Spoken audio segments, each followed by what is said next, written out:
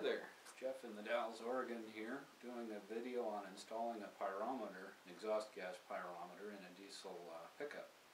This particular video is going to cover the 5.9 Cummins, the model with the electric injectors, the common rail.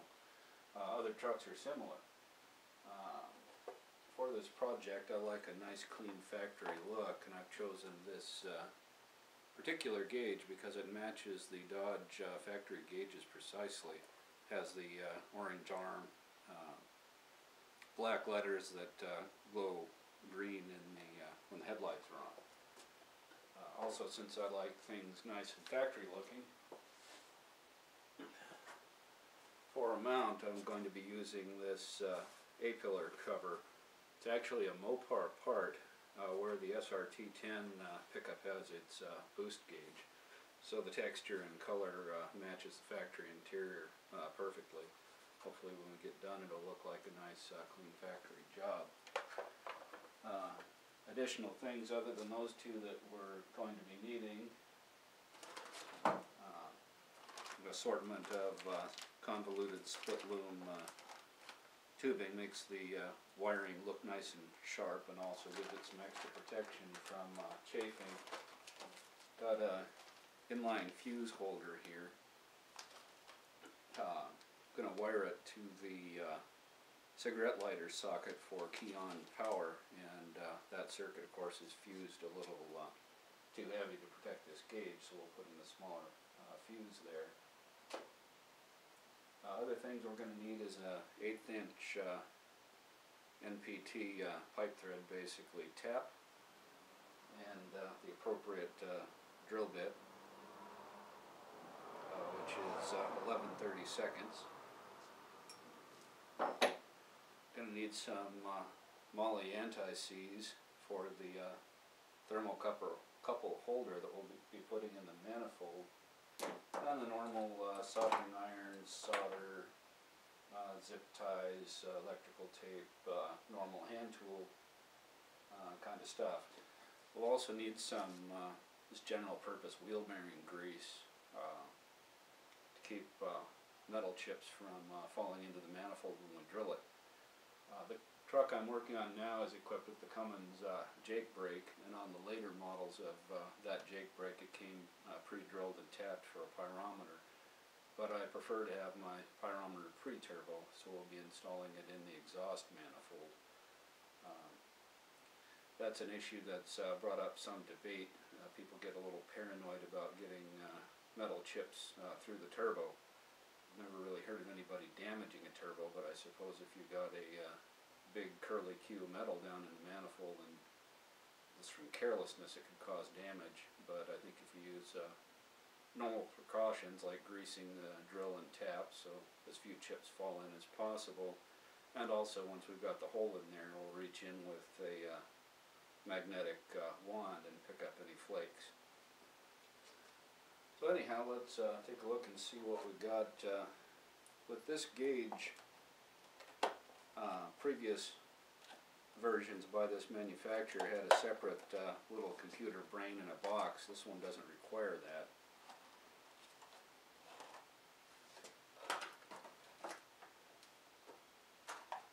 We've got the gauge itself and a place for a connector on the back.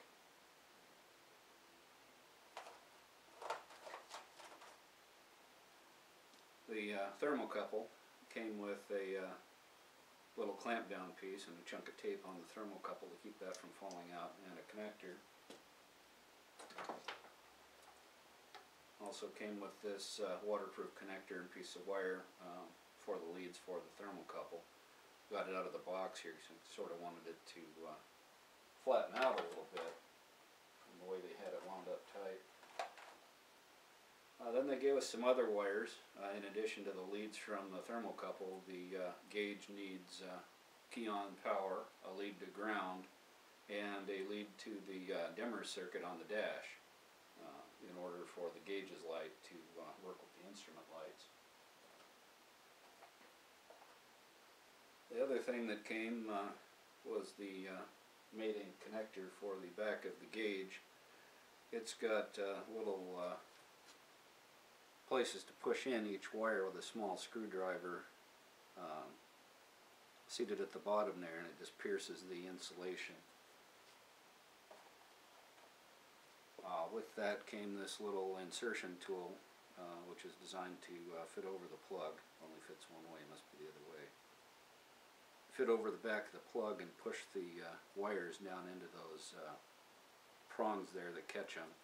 And then there's a little cap that slides there and snaps into place to lock the wires into place. And the gauge also came with some handy directions. So that's pretty much it for that. We'll go ahead and first step will be drilling a hole in the exhaust manifold in order to mount the pyrometer.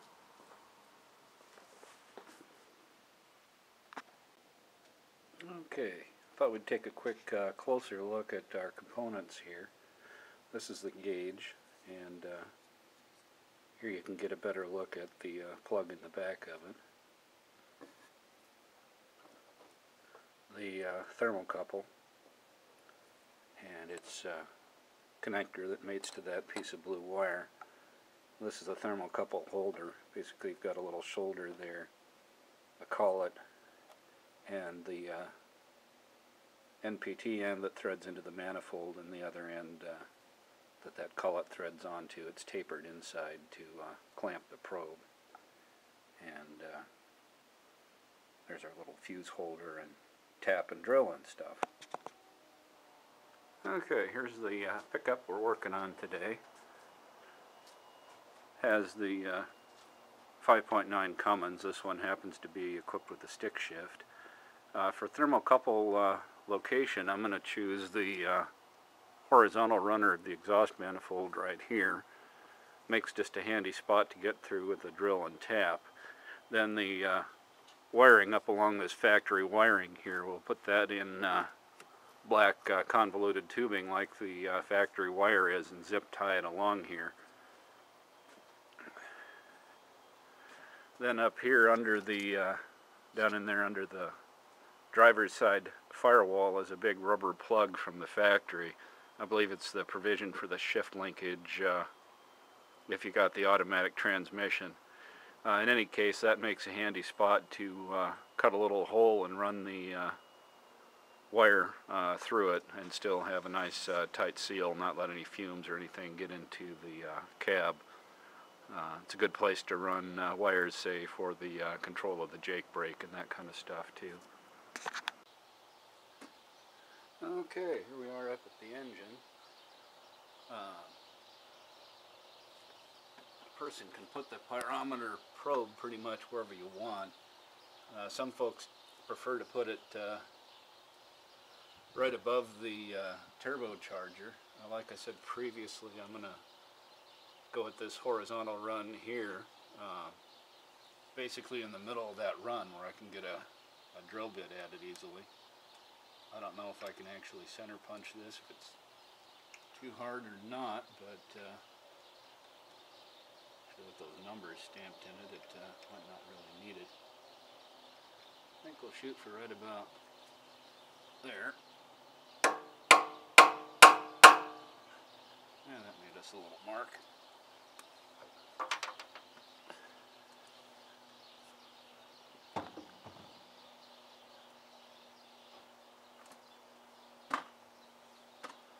Step ladder is handy on a 4x4 pickup here. Prefer to come over the side so I'm not smashing the fins on the intercooler.